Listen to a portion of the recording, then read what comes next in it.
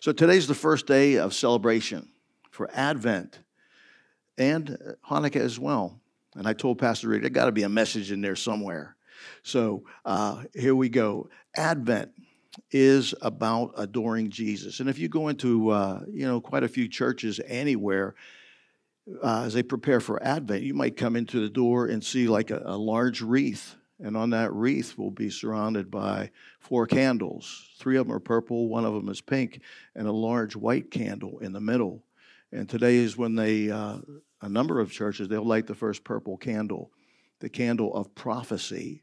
The other candles are the Bethlehem candle, the shepherd's candle, the angel's candle, and the candle in the center in white is the Christ candle. And it's a holiday, and it's a season for adoring Jesus and knowing the prophecies about him. There's a lot of them in the scriptures. And Advent not only validates that God is faithful to his promises, but also it verifies that Jesus is the spoken of and promised Messiah to all of us. Jesus and only Jesus fulfilled all of the over 1,000 prophecies.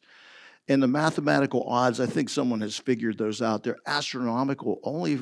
They were centuries and centuries before the birth of the Lord. And for all of those thousands of prophecies to absolutely be fulfilled by Jesus, the odds of that are like virtually none. There's so many zeros, we couldn't have time today to put all the zeros up on the screen. But it's amazing. Of all the prophecies of the coming Messiah in the Old Testament, prophecies like these: born of a virgin, born in Bethlehem, spend his infancy in Egypt, be the target of infanticide, raised in Nazareth, be despised and rejected by men. All of those were spoken by various prophets 600 to 700 years before the birth of Jesus. And if that wasn't enough, all right, because we're going to take a tour through the Bible today, I'd like us to consider that Jesus is the undying flame in the light of Hanukkah. So buckle your seatbelts up. We're going to span the scriptures today, tracing the lineage of the seed, capital S, of the woman that was found in the Garden of Eden, all the way back in Genesis chapter 3, all the way to Bethlehem, and explain the promises, the prophecies of the one who gave them. Let's pray and get started. Father, thank you for the message that you have showed that you'd like me to give to the people of God this morning. It's not my message, it's your message. And I pray that people's hearts and minds are open to receive. As the Lord said, he who has ears to hear, let him hear this morning. Ask these things in Jesus' name. Amen. Over the last couple years, I've been the first at Crosslife Church to be able to wish everybody a Merry Christmas. It's cool to be able to be the first one to wish everybody a Merry Christmas. And the Christmas season in the church, we speak about Advent. It's called Advent because Advent is Latin, and it means Adventus, which is the Latin word, and it means coming. It means a coming to or an arrival. And it's the coming of the Messiah into the world, the very first time in Bethlehem, in the incarnation. And that's called the Advent of Jesus. And by the way, Jesus said in the Gospel of John, I am the bread of life. And Bethlehem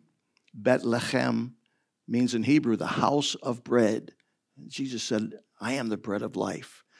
And of course, the church looks forward to the return of Jesus, which is called his second advent. But during the Christmas season, we're concerned mostly is that initial advent 2,000 years ago, his first coming into the world. Now, in this message, I'd like to direct our attention to the New Testament, a passage of Scripture that's like rarely, if ever, used as part of the Christmas message. We know all the passages from Luke and all the others that are important to the Christmas season. But this one, it's like never used. And that's from the first chapter of the Apostle Paul's letter to the Romans. And let's look for a minute at Paul's opening greetings and salutations in that book of Romans. And when you see them, it's like they're even further removed, than you really think about. But when you look at this passage closer, I think you'll see quickly and clearly how significant and appropriate it is for Christmas, for Advent. Paul begins his letter to the Romans with these words, all right, which are on the screen. Paul, a bondservant of Jesus Christ, called to be an apostle, separated to the gospel of God, which he promised before through his prophets in the Holy Scriptures, concerning his Son, Jesus Christ our Lord, who was born of the seed of David according to the flesh, and declared to be the Son of God with power, according to the Spirit of holiness, by the resurrection from the dead. Through him we have received grace and apostleship for obedience to the faith among all nations for his name, among whom you are also called of Jesus Christ. So as we look at that passage in Romans, probably Paul's most profound letter that he wrote, it begins with the normal identification of who he is, his credentials as apostle. He declares himself as a bondservant. Now in Greek, that literally means a slave who's bound to the Lord Jesus, an apostle who has been commissioned by Jesus to represent his teachings to the church. But when you notice in the opening lines here that Paul speaks of being called for a particular mission, what's that mission? His task is to proclaim the gospel of God. Now, when you look closely at the gospel of God, usually, we think about gospel, and that means the good news. And we think about one of the books, one of the biographies that was written in the New Testament, written by Matthew, Mark, Luke, or John, or as a message in the letters about the person and the works of Jesus. All those are true. But when Paul speaks about the gospel of God, some people may think that those words mean he's about to give the good news about God. And that's not really what it means.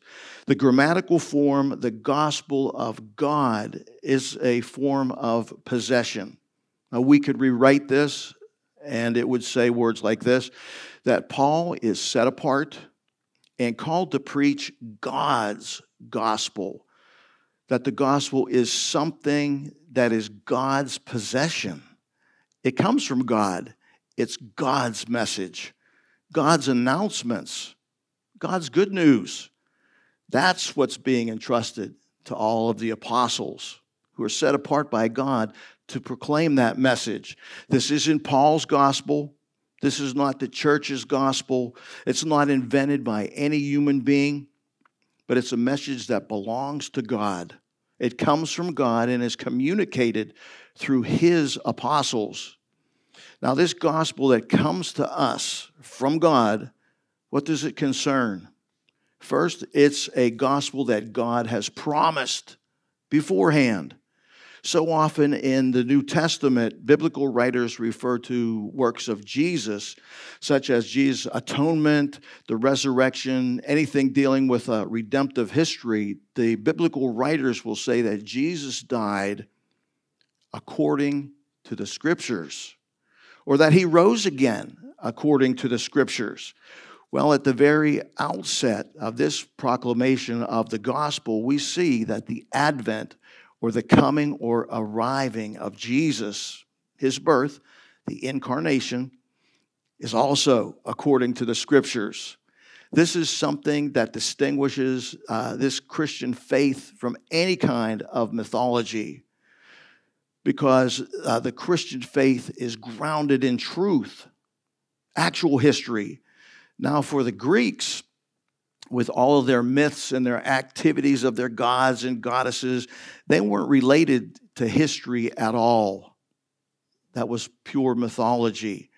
If you know anything about the birth of Athena, goddess of wisdom, how did she come to be? She was born from Zeus after he experienced an enormous headache, and suddenly she sprung, fully grown and dressed in a suit of armor from his forehead. And so you have this, the mythological characters that they don't have anything to do with real historical fact and reality. But when Paul speaks and writes about the coming of Jesus and the coming of the gospel that proclaims that coming, he's not talking about mythology, something that just springs brand new onto the scene or some type of, new history. But it's an actual historical event that God promised centuries and centuries and centuries before it ever came to pass. And so there's a vast period of history that precedes the coming of the Messiah. Now, that's important for us who are living today in the 21st century, and we're still waiting for the second advent of our Lord. And he said he's coming soon. Now, one of the frequent comments that you hear from people or complaints is, hey, we've been waiting for over 2,000 years, and Jesus still hasn't returned yet. Or, maybe it's just a myth. Or maybe he's not coming back at all. And that's exactly the same kind of doubt and discouragement and the disbelieving attitude that people in the first century had with respect to that very first advent. They needed the scriptures.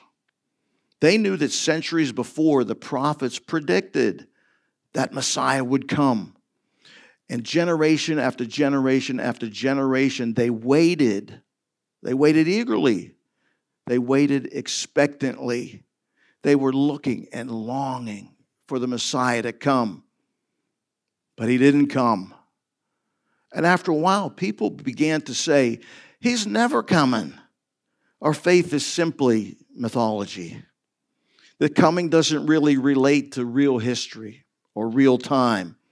But the Apostle Paul, now speaking in the first century, is saying that the gospel that he's proclaiming is something that God himself promised through all of those prophets.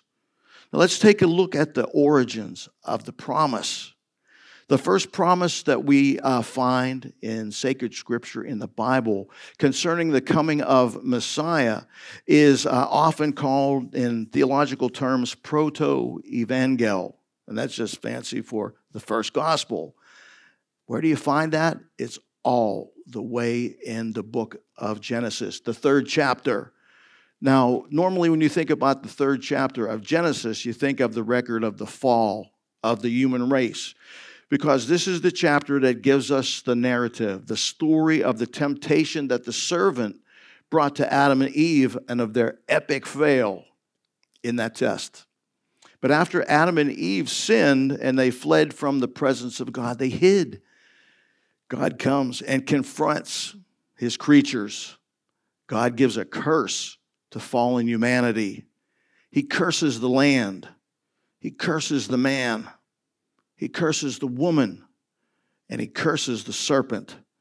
Now, we know that the land is cursed, so that instead of willingly yielding its fruit for agricultural purposes, the land is filled with thorns, and it will be difficult in the bearing of that fruit from the ground. Man is now cursed with frustration, hard labor that will accompany the work that he's been given. Now, don't misunderstand. Work is not the curse. God put Adam and Eve to work in the Garden of Eden before there was even a fall. But now what is associated with the labor of people is the sweat and toil of the brow, the frustration, the pain and grief that's involved in our earthly jobs, our earthly labors. But what we're concerned about this morning is the curse that's given to the serpent. And this begins in Genesis chapter 3, verse 14. So the Lord God said to the serpent, because you have done this, you are cursed more than all cattle and more than every beast of the field. and on your belly you shall go, and you shall eat dust all the days of your life. And I will put enmity between you and the woman, and between your seed and her seed. Now notice that that's capital S after her. That's somebody special. He shall bruise your head, and you shall bruise his heel.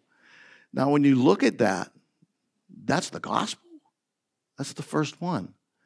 It's a cryptic message. It's a cryptic prophecy that's in there. It barely hints of a future that's going to unfold in redemptive history. In context, this is God's angry denunciation of Satan as he manifests himself in the form of that snake. So God curses the serpent, and he said, because you have done this, you are cursed more than all the cattle, more than every beast of the field. On your belly you shall go, and you shall eat dust all the days of your life. And I will put enmity, now that means estrangement or hatred, between you and the woman, and between your seed and her seed. He shall bruise your head, and you shall bruise his heel. Now, when the scripture speaks of the seed of the woman, God's speaking about Eve's descendants. And if we look carefully at this prophetic text, there's a singular significance of that seed that's to come. It focuses on one of the descendants of Eve, a man-child who will come forth at some period of time in the future out of the loins of Eve and of her descendants, whose destiny will be to crush the head of the serpent. And yet, at the same time, the serpent's head will be crushed. The heel of this man-child, the seed of Eve, will be bruised. The image here is of a man crushing a snake to death by stepping on his head with his foot. But in the process, he bruises his own heel. Now, this has been seen for centuries by the church as an image of the atonement of Jesus. An image of the cross where Jesus puts to death the work of the devil. He crushes Satan by offering his perfect atonement for sins, which he redeems his people, and he brings them out of bondage. But the cost to that seed of the woman is that he could only accomplish this redemption through his own suffering, through his own death. The wound that's inflicted on Messiah is not permanent, but it's fatal. But it's not final, for God raises him from the dead. And so from the earliest passages in the Old Testament is promises made about the future, about the one who's to come who will crush the head of evil and bring about the redemption of God's people.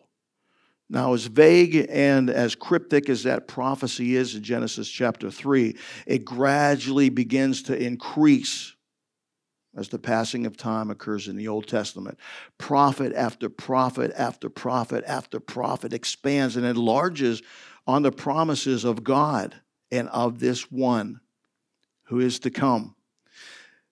I've tried to count, and I've lost count of how many, but the experts say on the coming of the Messiah, there are the prophecies number in the thousands. There will be one who is to come, who will be like Moses, who will mediate a brand new covenant for his people. There will be one to come who will be like David, who the prophet Amos suggests will restore the fallen booth of David.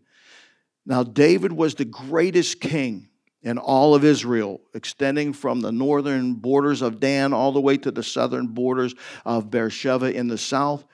And he made this tiny nation, which is about the size of Maryland, it's about the size of New Jersey. He made it into a world superpower. He brought untold wealth to that country, an industrial complex to that Jewish nation. David inaugurated what has always been called the golden age of Israel. But within one generation, during the reign of David's son Solomon, the golden age began to tarnish. And by the second generation, it turned to rust when the kingdom split between Rehoboam, that was a son of Solomon, and Jeroboam, who was an administrator of Solomon. And thereafter, Israel would long for the restoration of the kingdom, for a kingship that would mirror and reflect the graciousness, the greatness of the era of David.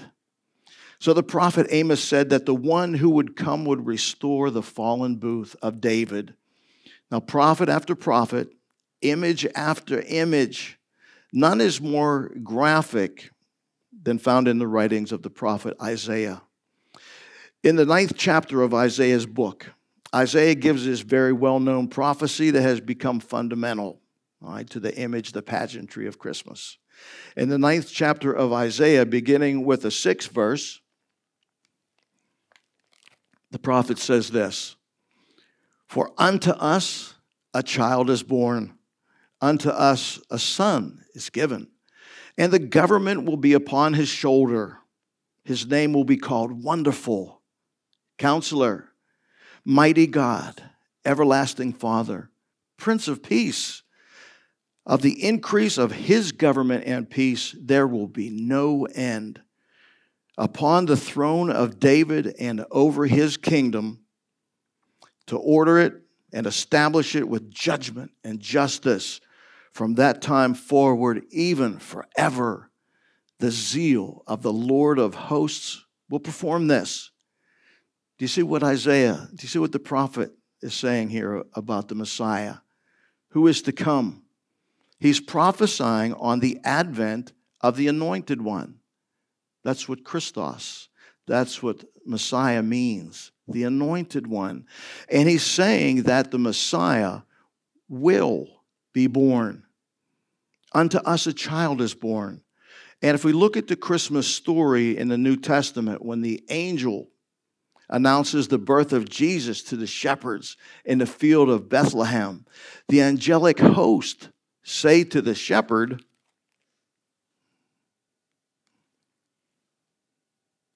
okay, thank you. "And behold, an angel of the Lord stood before them, and the glory of the Lord shone around them, and they were greatly afraid.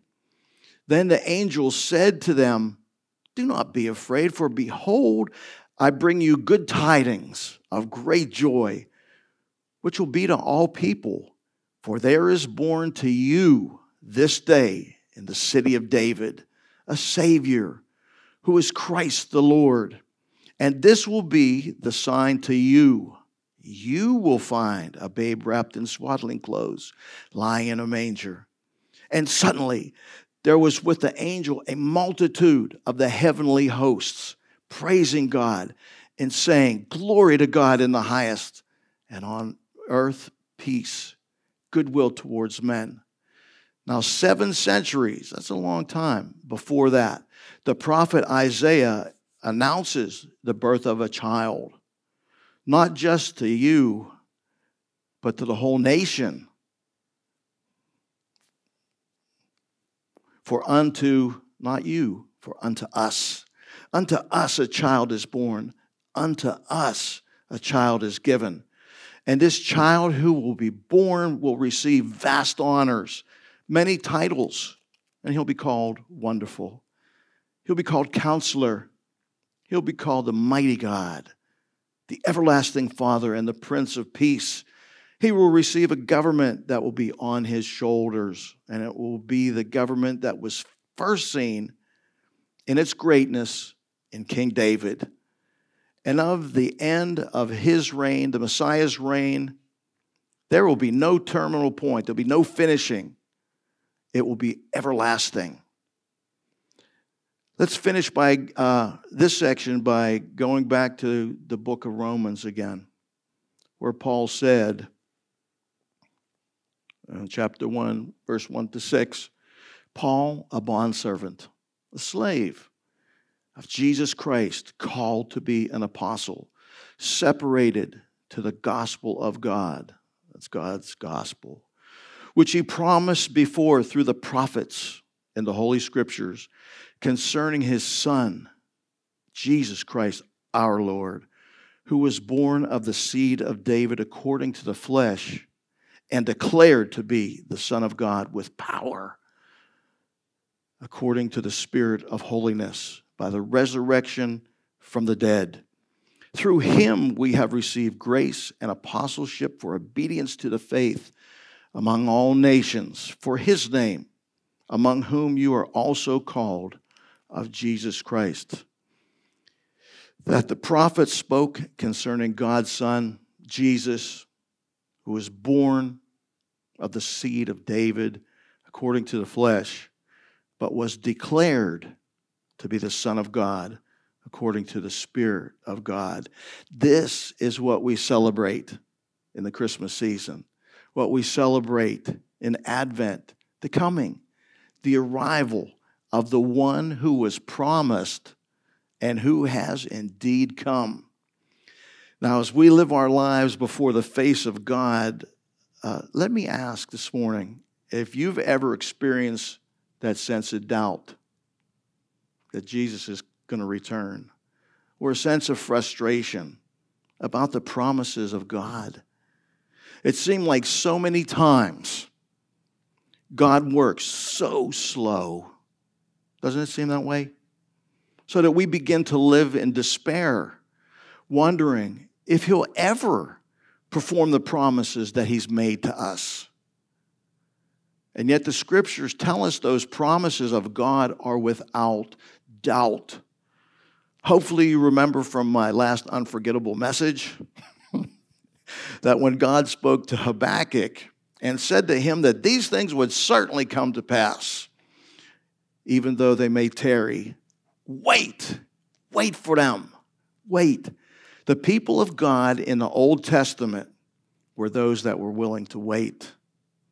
They were willing to wait for the advent of Messiah. Even as today we look back at the fulfillment of all those promises for the final advent of our Lord Jesus, I hope that we have that same devotion, the same confidence about the absolute trustworthiness of God's promise that he's made to us, that those people of God had way back in antiquity.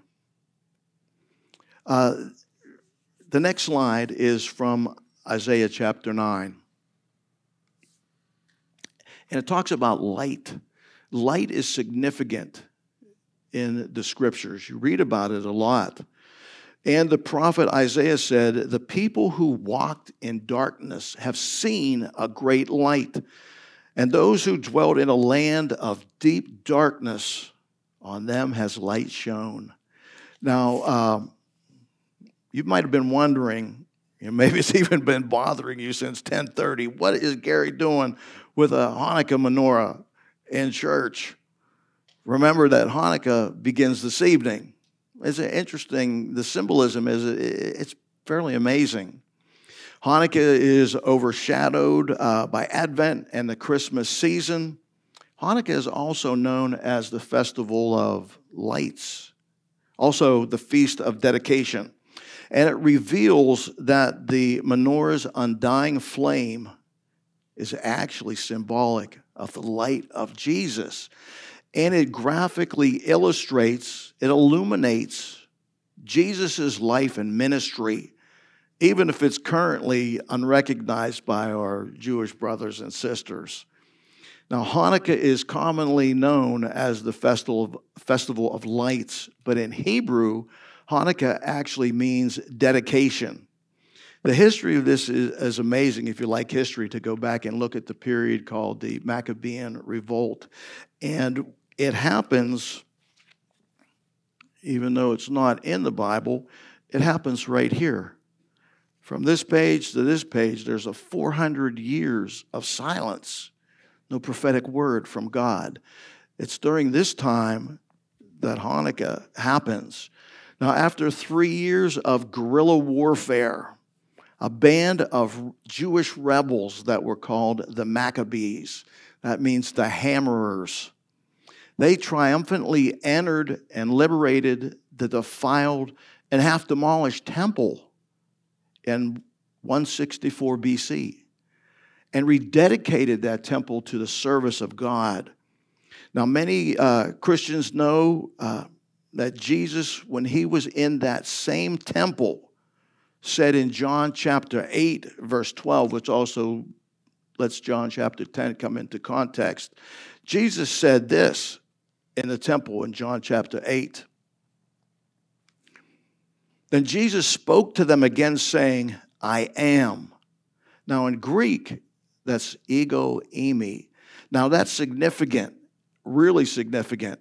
When they translated the Hebrew scriptures into Greek, God's personal name, back in Genesis chapter 3, when he spoke to Moses, who should I say is, sending me? Tell them, I am who I am.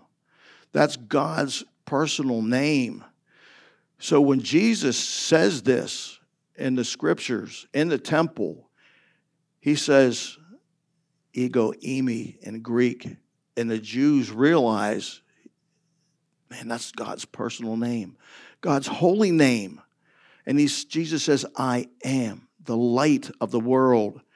He who follows me shall not walk in darkness, but have the light of life. Now, many, you might not know today that we find this holiday in the scriptures. What? Hanukkah's in the scriptures? Jesus celebrated Hanukkah, and it's recorded in John chapter 10. Jesus would come to Jerusalem for the holidays. Pastor Rick last week talked about Passover. Jesus would come to Jerusalem. And again, he came for this celebration, the Feast of Dedication. Now, it was the Feast of Dedication, a.k.a. Hanukkah, in Jerusalem, and it was winter. And Jesus walked in the temple and Solomon's porch. Then the Jews surrounded him and said to him, how long do you keep us in doubt or suspense? If you are the Messiah, if you are the Christ, tell us plainly. A few verses later, Jesus declares, I and my Father are one. Man, it was shocking. It was shocking. It was on Hanukkah that Jesus boldly and publicly revealed his messiahship by proclaiming to all the people there, I and the Father are one. Now, the undying eternal flame of the temple menorah, which was a 7-branch candelabra, and when you think of the Jewish faith, what pops into your head is that menorah, and it was central to the worship in Israel. That undying flame had been extinguished when the temple was half destroyed. The Greeks had desecrated almost all of the sacred oil used for that menorah. And there was only a small container remaining, only good enough and long enough to last one day. It would take 8 days more for the priest to consecrate more olive oil to use in the menorah. Nevertheless, the Maccabees had that faith and trust, and they lit the menorah. It burned for one day, and then something happened. The menorah kept burning for 8 full days. Now, Judah Maccabee, he was the leader of that group. He was the one who declared that there would be a commemoration of this every year, an annual holiday, the Feast of Dedication. The people also referred to it as the Festival of Lights. Now, as the holiday became more and more popular, a tradition of making small menorahs for houses began in the Jewish homes at that time. Now, these menorahs are different. They have one more branch. Instead of 7, they have 8 because of the 8 days of the oil burning in the temple. Now, the symbolism here becomes interesting. So there's 8 branches, and there's one candle that goes each day. But there's a 9th branch to this Hanukkah menorah. Now, this is where the symbolism comes in.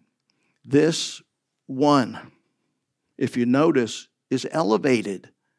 It's exalted more than any of the 8 on that menorah. Now, that center candle has a name. It's called the Shamash.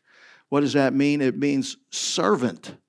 So here you have a servant that's elevated, that's exalted over the others. Sound similar yet to anybody that you know? Now, that servant candle comes down.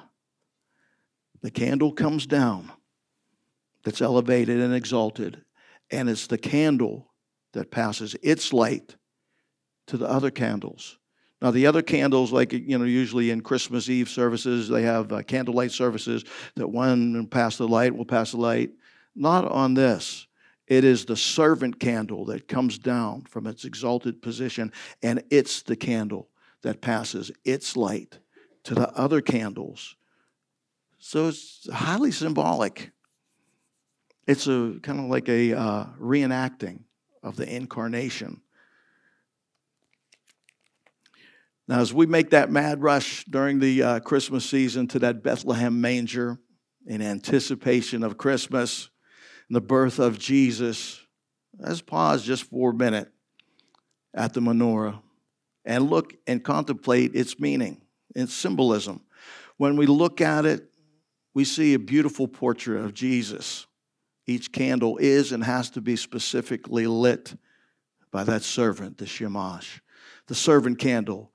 Scripture teaches us that Jesus is God's servant, the servant of the Lord. It says in Matthew, "Behold, my servant, God's servant, I have chosen." And in the book of Philippians, "Let this mind be in you, which was also in Christ Jesus, who being the form of God did not consider it robbery to be equal with God, but made himself of no reputation, taking the form of a bondservant, and coming in the likeness of man.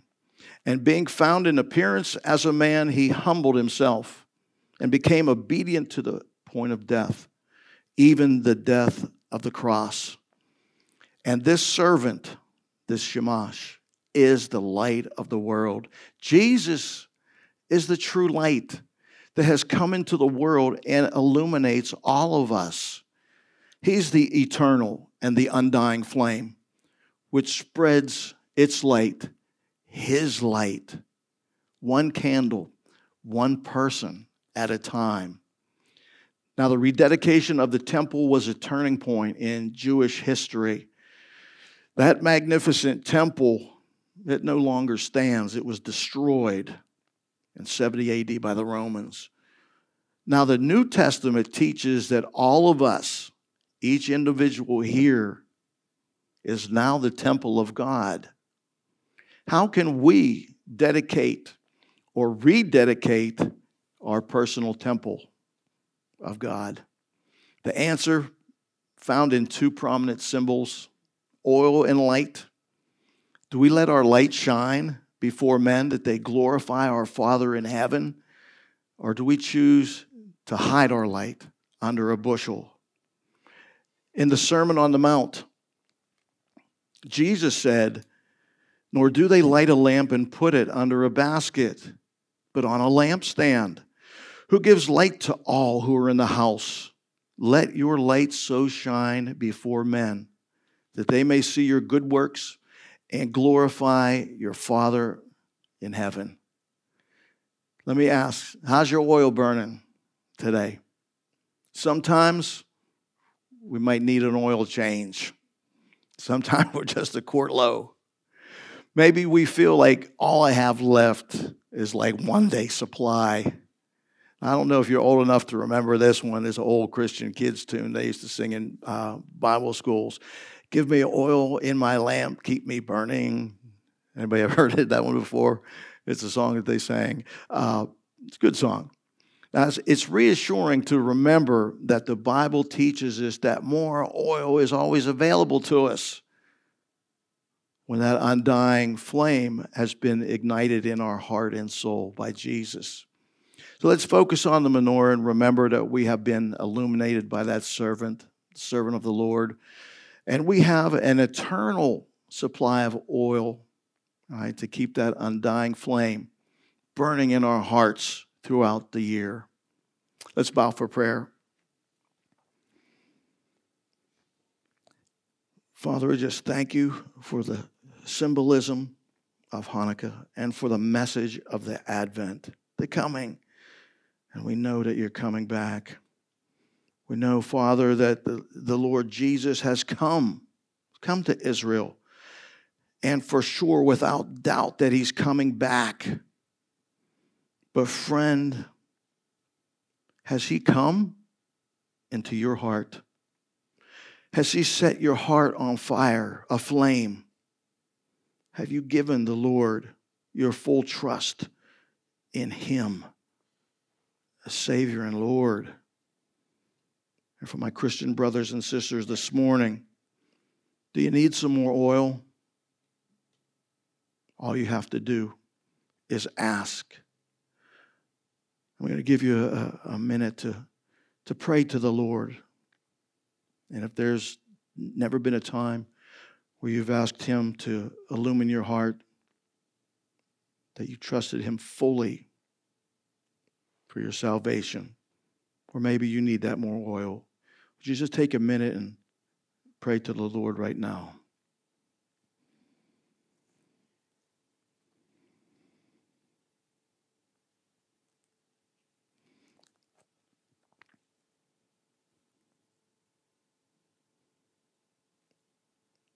Father, please hear our prayers this morning, for we ask them in the name of the Holy One, the Messiah, the Christos, the Lord Jesus. It is his name that we pray. Amen. Thank you so much for being here today. For those that don't give online, we have offering baskets in the back that also has the flyer for Leave 99. Make sure that you pick one up. If there's any requests of anything that we could do until Pastor Rick, I think he said he's coming back tomorrow. All right, please write down. We'd be more than happy to do anything for you here at Crosslife.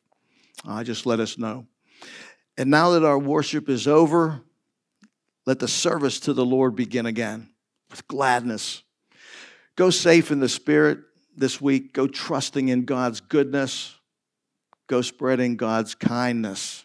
Stay centered on the Lord Jesus and where he may lead.